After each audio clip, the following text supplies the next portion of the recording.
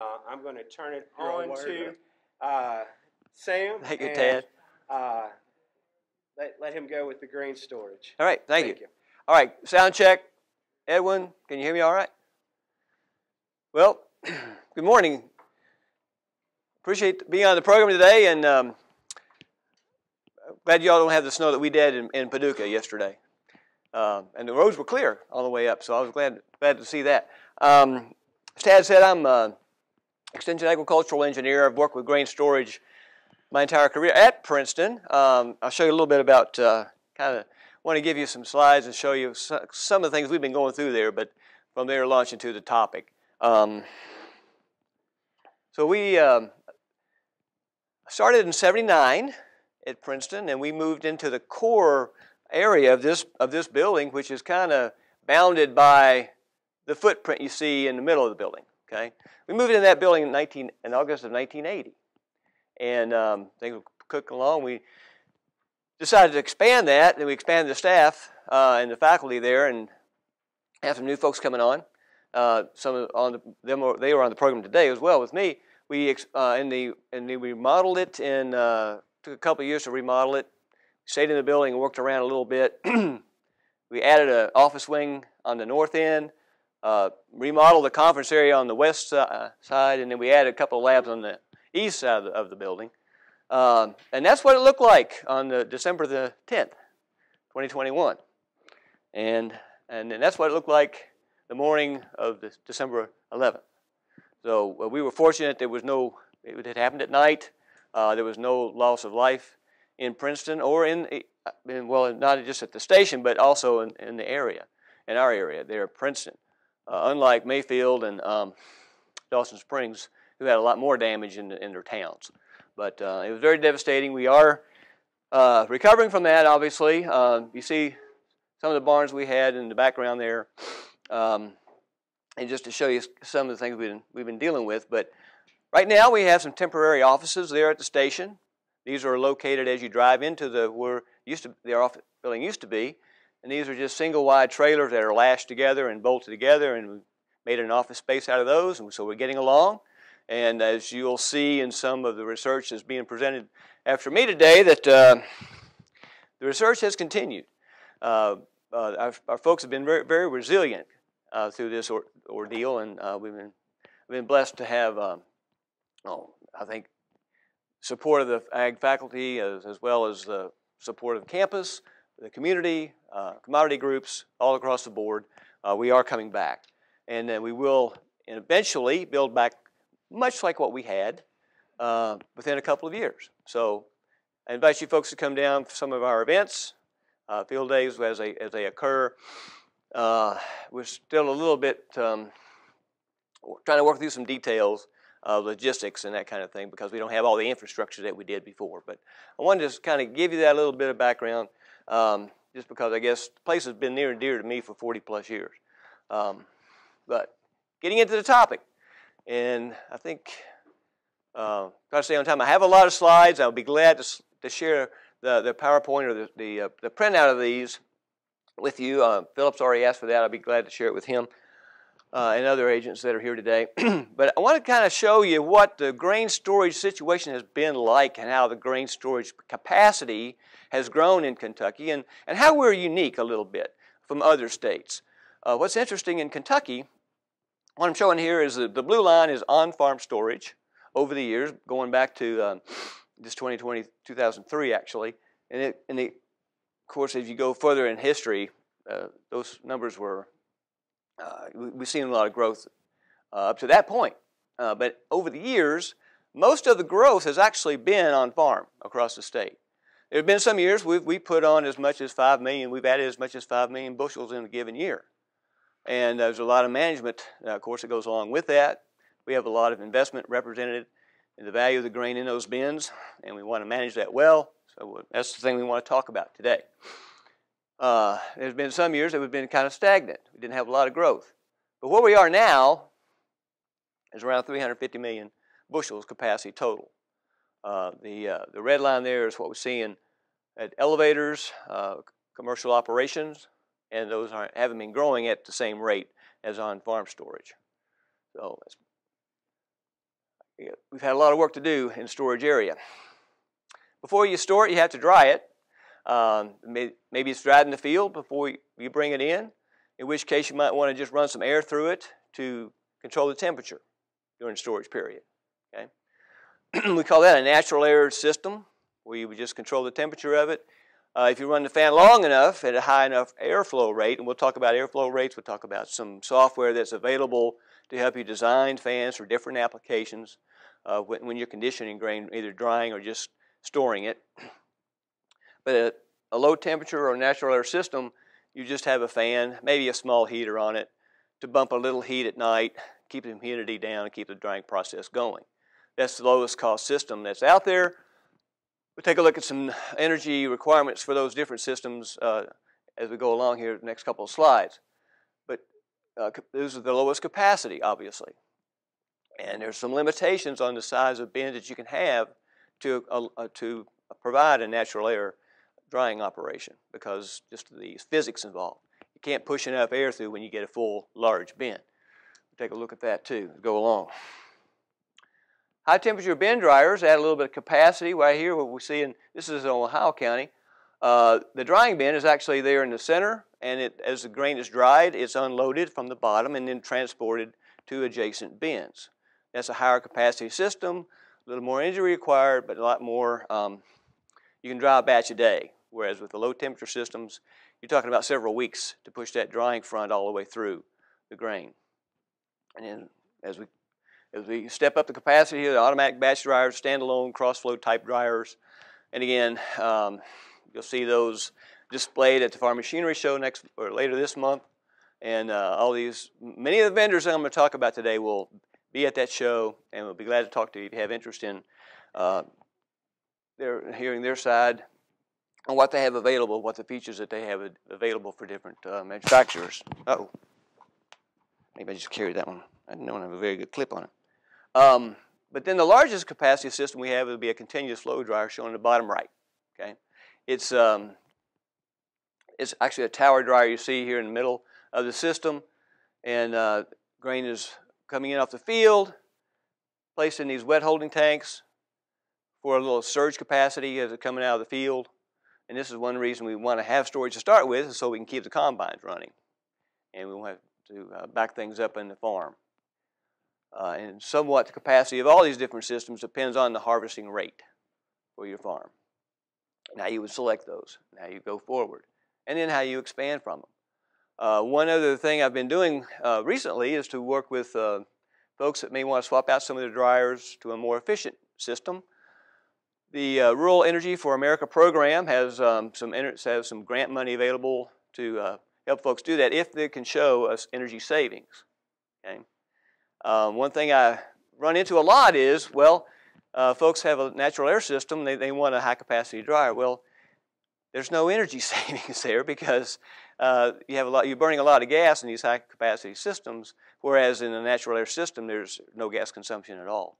So we'll take a look at the next slide then on some of the energy consumption and here what their capacity range might be considered.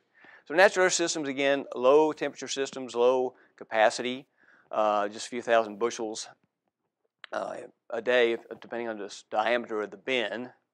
Low temperature systems where we're trickling in maybe 3 to 10 degrees of heat, and again a lot of that might be just at night, so we can keep the humidity low and keep the drying process going. That might be a couple thousand bushels a day, but we can take a little more moisture out of it, so we have more capacity there. It's a little higher energy required for that. So we're going to bump up the energy from maybe a couple of degrees to maybe up as many as 20 degrees. A 20-degree rise will reduce the humidity by half. So it gives you a lot more drying capacity. Okay? As we go on down the table here, high temperature in-bin systems, here shown on the left, have a lot more capacity. You can, again, these are dried in batches. You might have 2 or 3 batches depending on size of the operation. Or the other system I was showing there in Ohio County, where the grain is actually unloaded off the bottom of the bin as it's dried. Okay, and it gives you that's kind of a good transition from a natural air system to a high temperature system bin dryer, because you can just add the additional equipment to make that happen. and you've already got the shell paid for. Automatic batch, continuous flow dryers, the lowest, the bottom two rows here we're showing, obviously, a lot more capacity, a lot more airflow, higher temperatures. We can dry anywhere from 40 up to 40,000 bushels a day. We used to say when I started this job, we would, 10,000 bushels a day was a good day in corn, right? And since yields have been increasing, combines are getting bigger, there's more demand on capacity for dryers. I don't know that we'd have that so much in this part of the state, but some of the larger farms in western Kentucky, where they're running two or three different combines, they actually do have that demand on their system. So that's possible, And they didn't start out that way. They started out with these lower temperature systems, smaller capacity systems. So these are some energy costs, and I'm not going to go through a lot of detail for the sake of time here, but just a bottom line, looking at cents cost per bushel, at $2 gas is probably not that high right now. 12-cent electricity, which is probably about right for most of the state, based on some energy audits I've done. If you're just drying 5 points, it's going to cost you about 15 cents or 3 cents a point, roughly, for natural air systems just to run the fan. Okay, so that takes a lot of hours to get the job done. And then as you go down the table here, comparison to a high temperature cross flow with a heat recovery system on it, it'd be about 14 cents without the heat recovery, about 23 cents, or about a little over 5.5 cents a point. Okay, again, that's a $2 gas. So from there, I think I definitely want to cover some of the drying, some of the options, some of the choices, some of the systems that are out there for drying before we launch into a storage discussion, because timely drying is very critical for it to store well, as you know. But from here, we want to talk about, yes, sir. Yes, sir. So you showed the prices. Yeah. If I would take that same grain to the Elevator. what's the doctrine For having moisture, there's 2 or 3 different moisture discount schedules that are used. It can be like a nickel, half a point, or a dime a point to dry it is somewhat of a typical charge. Yes, sir. Yeah. Or a couple of % of the value of the grain is another discount schedule that's used. So generally, you can dry cheaper on the farm, but it's not as much as savings as you might think. Over time, if you have a lot of grain to handle, you can pay for a dryer. Yeah, it'll take a few years, but you have the convenience, and you don't have to wait in the elevator, and there's some value to that too. So there's a lot to be considered in that. But good question, thank you. So on the storage side, then, we want to talk about some of the fundamentals. We want to talk about some of the principles that we know work, and to preserve the quality of the grain during storage. You cannot improve the quality during storage, you know that, but the best you can hope for is to maintain the quality as it comes in and out of the field. Okay? And how do you manage that? One thing we want to talk a little bit about, I'm going to go in more detail, this acronym we call SLAM, Post-Harvest Engineers widely use this across the Corn Belt to summarize some of the steps that are proven best management practices to reduce pest problems in the stored grain, but it's sanitation, loading, aeration, and monitoring. A lot of tools out there available for monitoring and take some of the drudgery out of and some of the guesswork out of monitoring stored grain. But again, you have a lot of investment represented in the value of the grain in bin. So I think it's interesting to see some of the things that have come out, and we'll talk about those. And then I want to close out with some resources that I found and share with you all that for sizing fans, for maybe evaluating economics, and also for some of the things you might want to look at if you happen to go to the machinery show and talk to some of the vendors that make some of the equipment that I will talk about here. So grain storage 101, the 5 factors or 4 factors that impact storability of grain. Number one is moisture content. We'll talk, and it depends on the different grains about which is a safe storage for and why that is so. The second thing would be temperature. If we cool it, we know we can control insect activity. We'll take a look at where those levels are and how we manage that in Kentucky. The initial condition of the grain, as you know, if you have a lot of insect damage in the field, we maybe have some mold problems coming in from the field. May want to store that differently, but we certainly want to dry that quickly.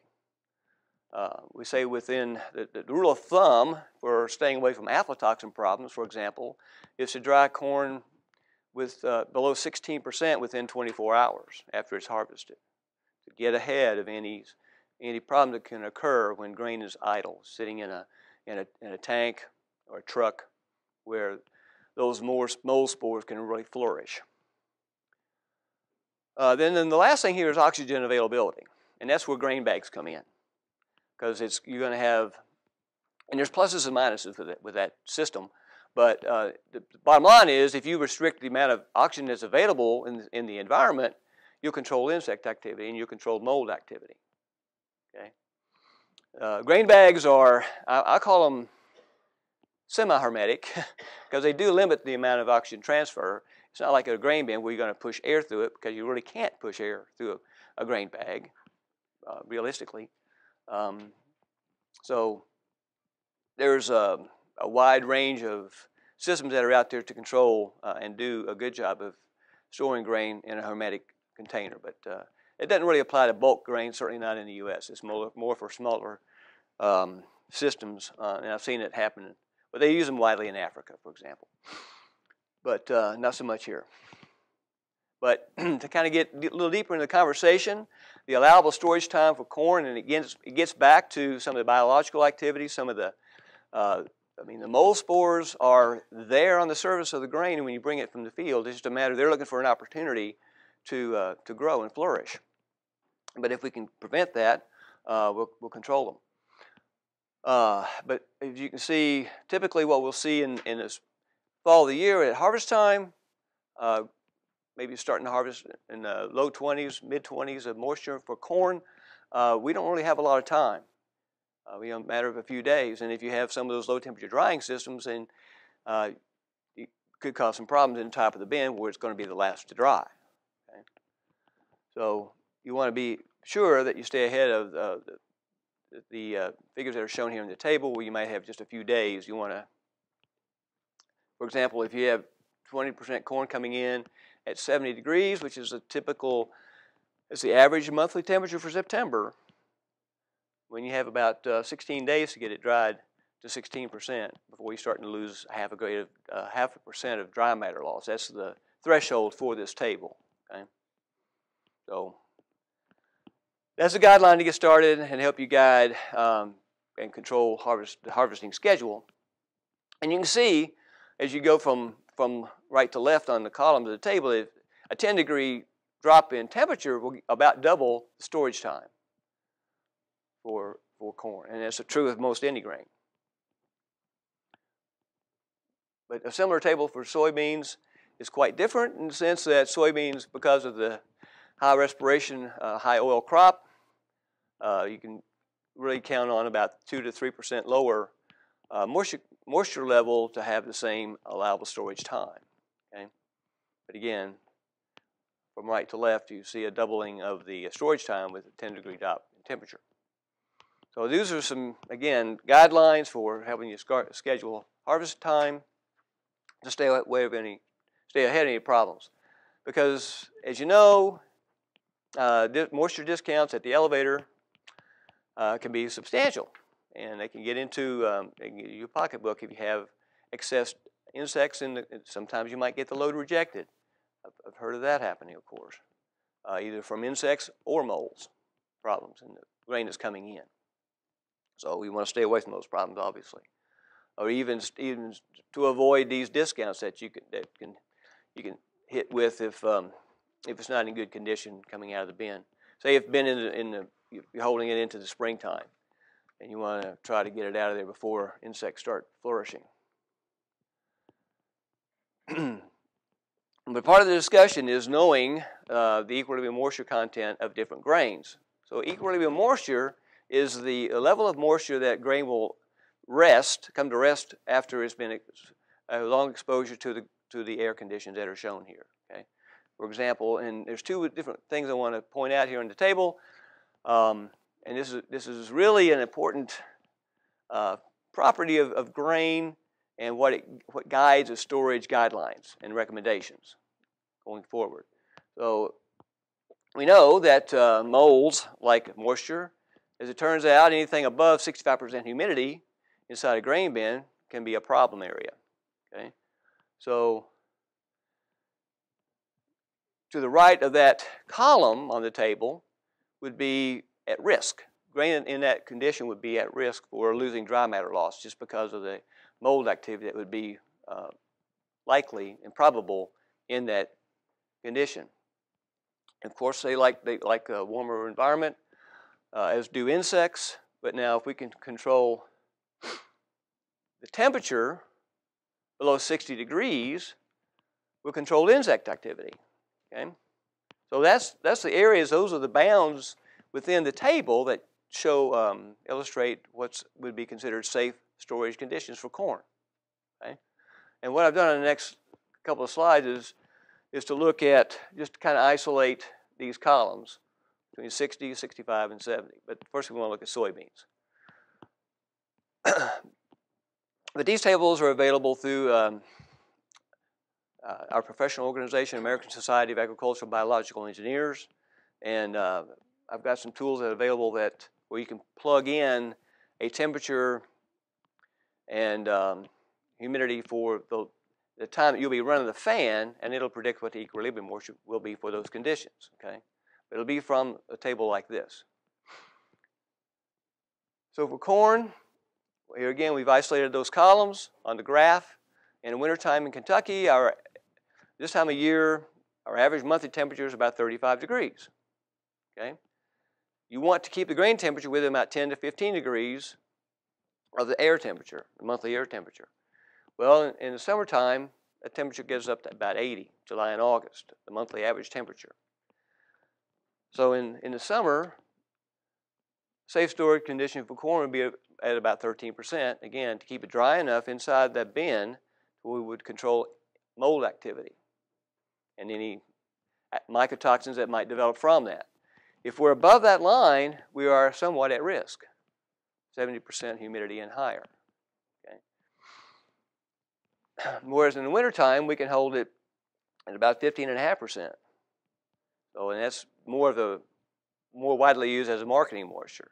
Okay, so this is where somewhat the storage piece, there's some economic implications that we'll talk about that. In comparison with soybeans, as again, because of the high oil content in soybeans, high respiration rate, lower safe moistures, wintertime, it's about 13%, but in the summer, it's more like about 11.5 or 12 for it to store well and avoid any mold problems in storage in the summer. Okay. On the website, I've got a tool where you can just plug in the temperature and humidity. Again, what I would suggest is that you look at a weather forecast and see what the average temperature might be. We've got a tool. I'll talk about a tool that's available to and we'll look at maysville conditions here. But there's 16 grains that that have been or might be grown in Kentucky, and I tried to cover all of those in the tool. You can just plug in those two values, and it'll calculate the equilibrium moisture content for those conditions. Okay, or you can use a table just as easily if you have tables for all 16 grains. Those are available, but they're not easily found. So that's why I developed this, but that's one tool for you. So Clemson University has developed some information from this, tying the equilibrium conditions with a 5-day weather forecast. And it's very useful for drying, for starters, but also during aeration when you're trying to see what the trend might be in a 5-day period.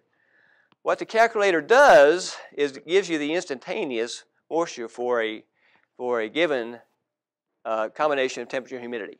Okay, it calculates what the equilibrium moisture is, and it doesn't change that fast. It takes several days for grain to be exposed to the air conditions for it to reach that level. So what I've done is, again, this is looking at current weather in Maysville, the temperature and humidity range. See, we have a little bit of a drying trend. Humidity is shown in the green here, and temperature in the blue.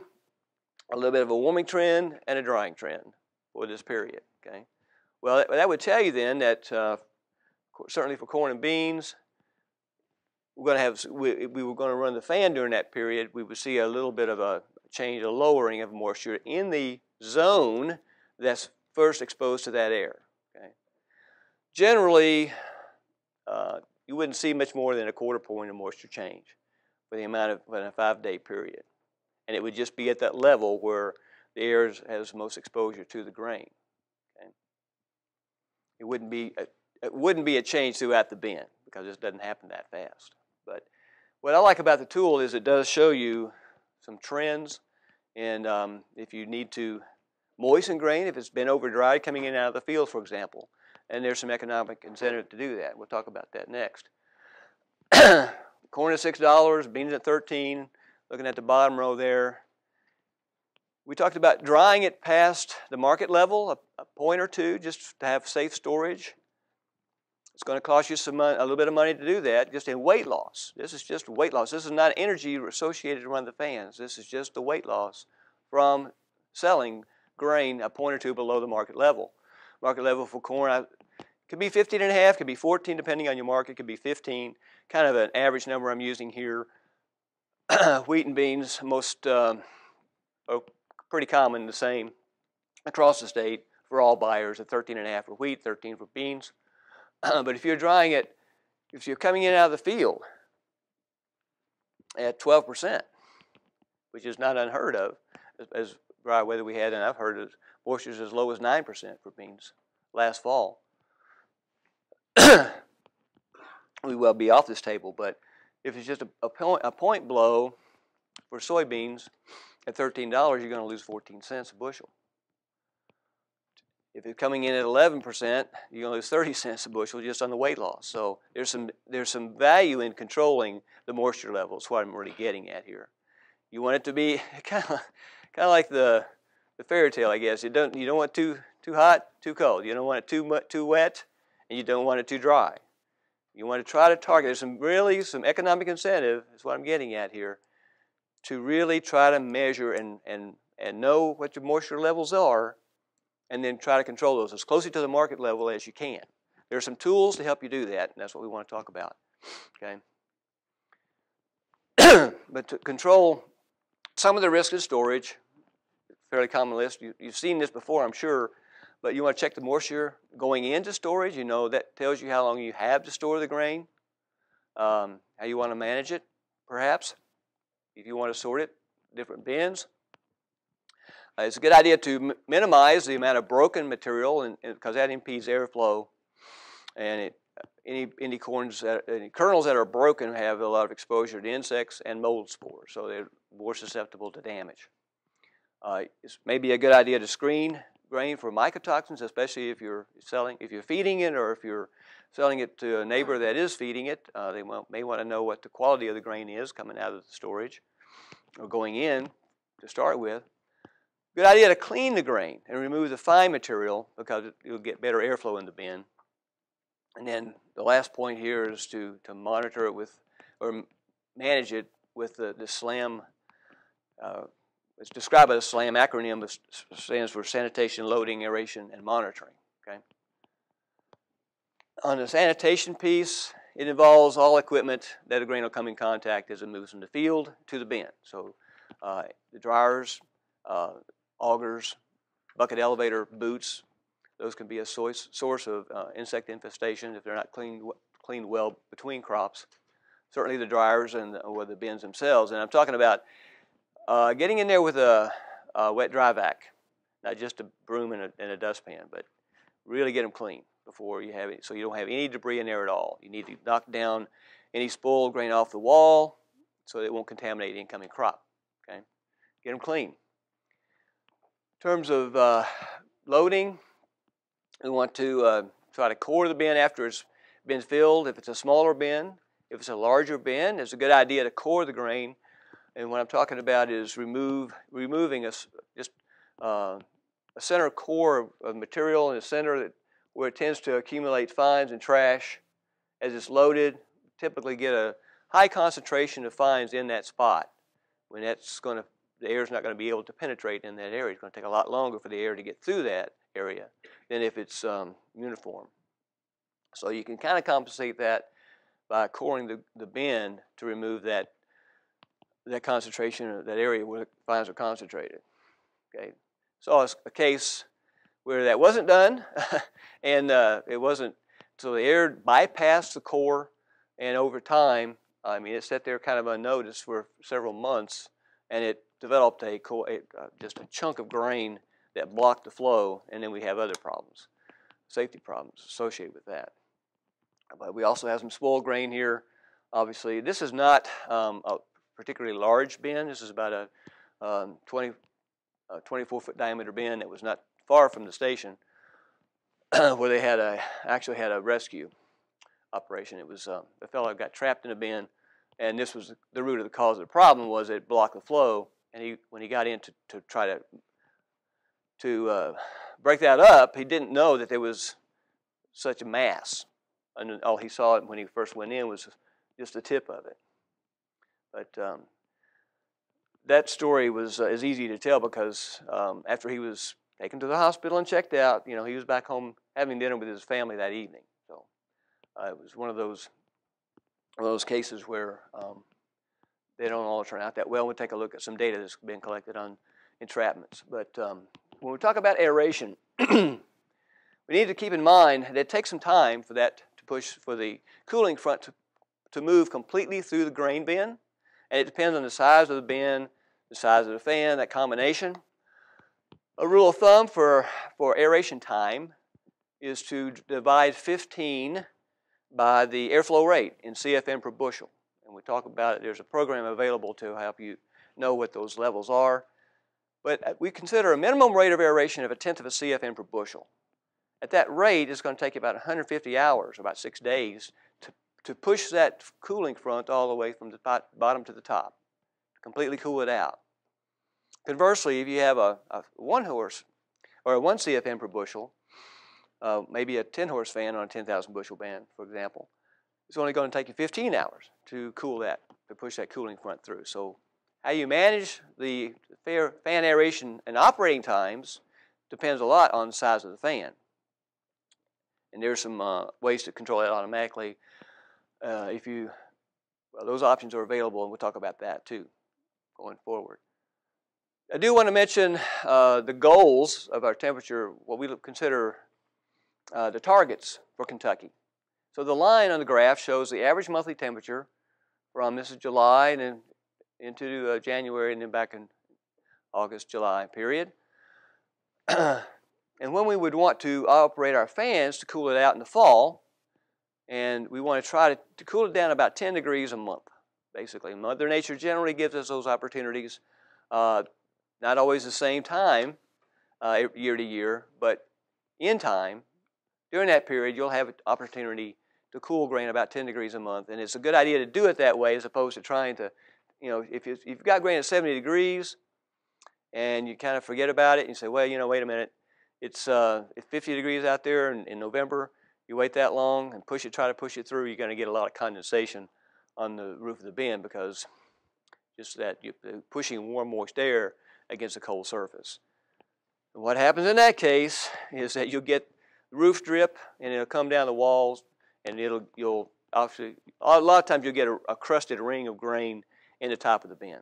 Okay, you want to be sure you have enough roof vents, and you have good airflow in the headspace to get that moist, humid air out of the bin, so it doesn't trap. It's not trapped in there where it can cause a problem, where you get condensation. So again, cooling it about 10 degrees a month will help you avoid that, and being sure you have good circulation in the headspace, air vents, or just a gap between that top ring and the roof. And then after it's cooled out, you want to seal the fan with a tarp or a piece of plywood or a metal sheet just to kind of keep any wind-driven air currents from getting back in and rewarming the grain. You want to hold it cold into the spring. A program I like to use out of Minnesota will help you determine what airflow rates you might have for the bins on the farm. And all you need to know there is the diameter of the bin, the make and model of the fan, because they've got a library of 400 fans. Any fan that's made on the market, available on the market, is in their database. They can match those up. We'll look at an example in a minute, but then it gives you the capacity of the bin in 3-foot increments, how much airflow you're getting in those 3-foot increments throughout the bin. This is just a screenshot of the program, and I want to show you an example of a 50,000 bushel bin, which across this corn belt, that's about the average size that's sold these days, is a 50,000 bushel bin. You can put any size bin you want in there. I know it's much larger than what we might have in this area, but belt wide, it's a fairly popular size. Well, we're going to aerate corn, and at about a half a CFM per bushel, because I want to try to do that quickly, just to compare that, see what it would take. The program estimated it would take a total of 30 horsepower fan capacity to get that airflow rate through there. So I chose two 15-horse fans, and it'd be running in parallel. So the outcome of the program was to show that, again, for 3-foot increments of depth, how much capacity you have in the bin, how much airflow that fan can deliver, those two fans can deliver. Again, those are two 15-horse centrifugal fans, because we had a lot of static pressure in this situation because we have 33 feet of depth. But what that airflow rate is as you fill the bin, it certainly falls off, but that's due to the static pressure, which is shown in the last column there.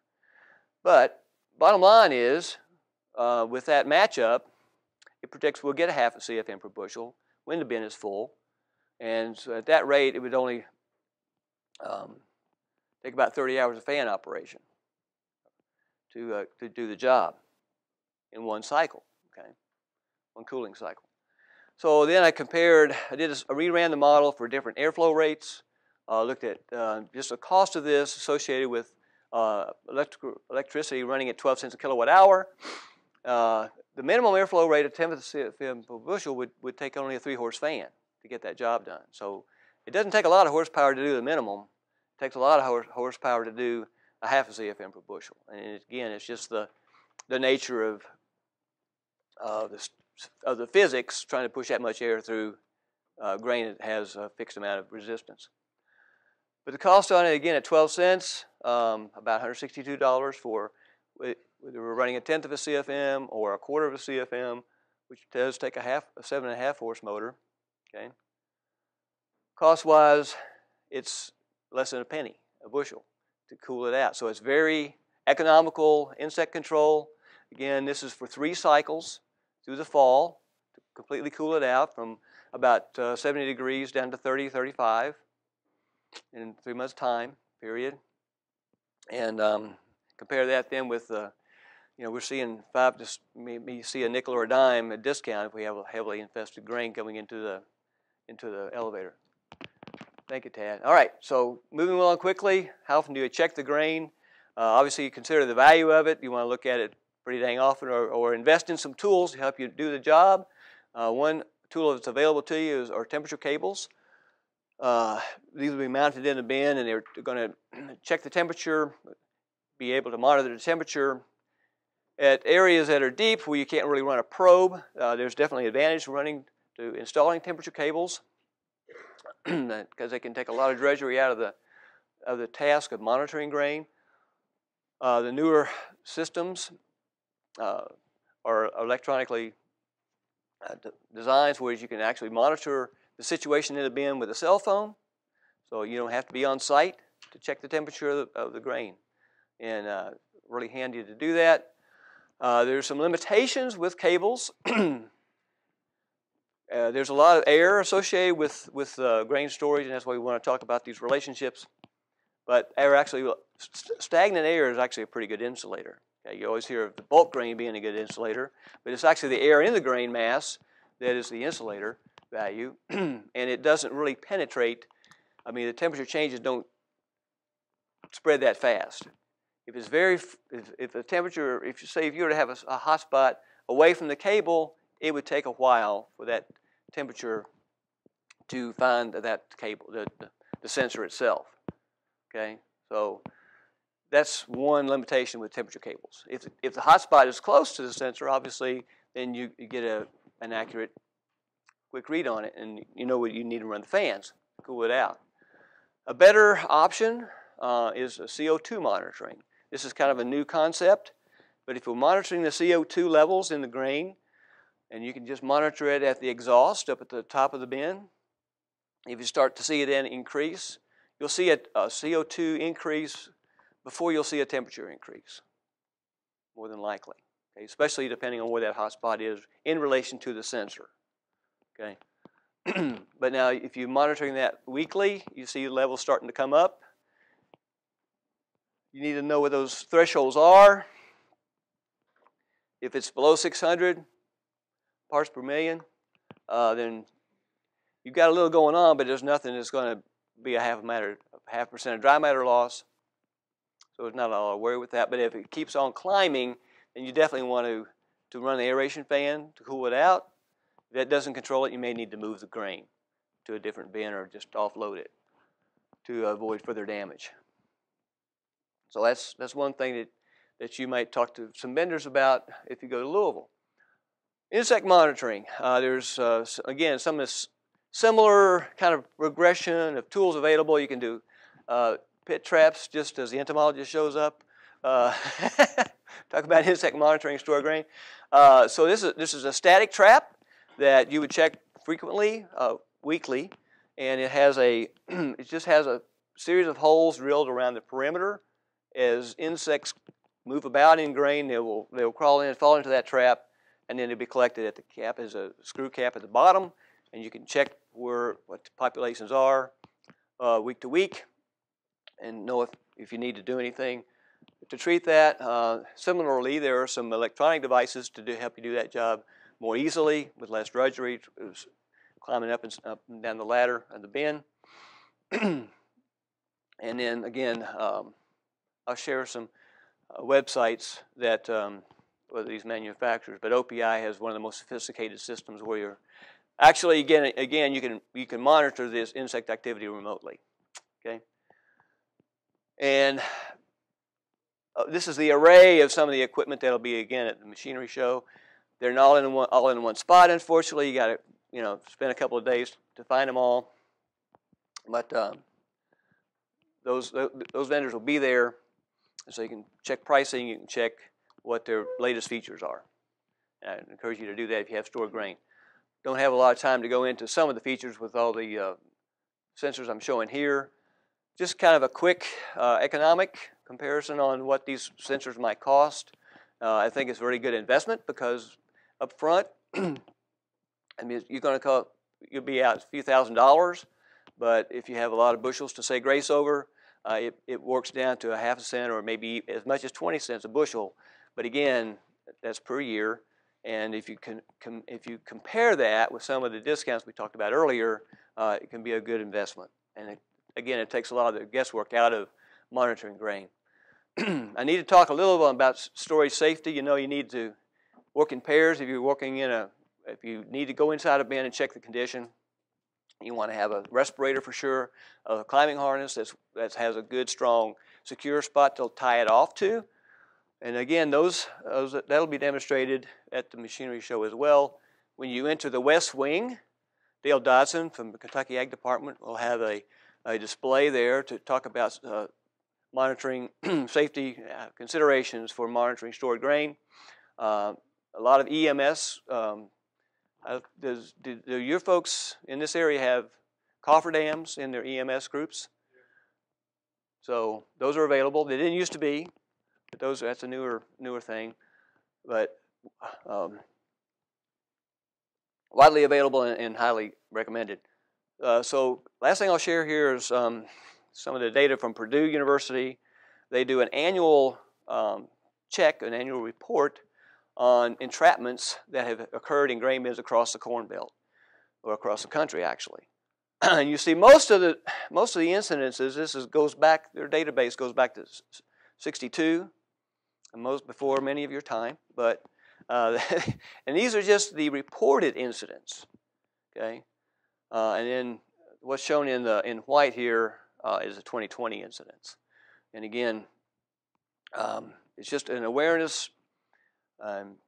Well, to know, to make folks aware of the dangers involved, and that they obviously have been some deaths associated with grain entrapments. The 5-year average, running average here of late, around 30 incidents across the country, which is more than it seemed like it ought to be, for sure, especially as much as we know about the problem.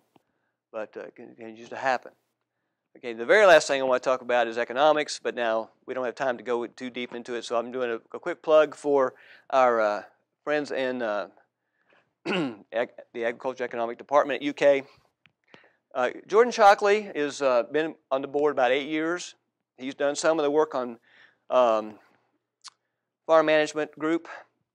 Grant Gardner is brand new. He just started the 1st of January. I guess the 3rd was actually his official day. And he's going to be working with store grain economics.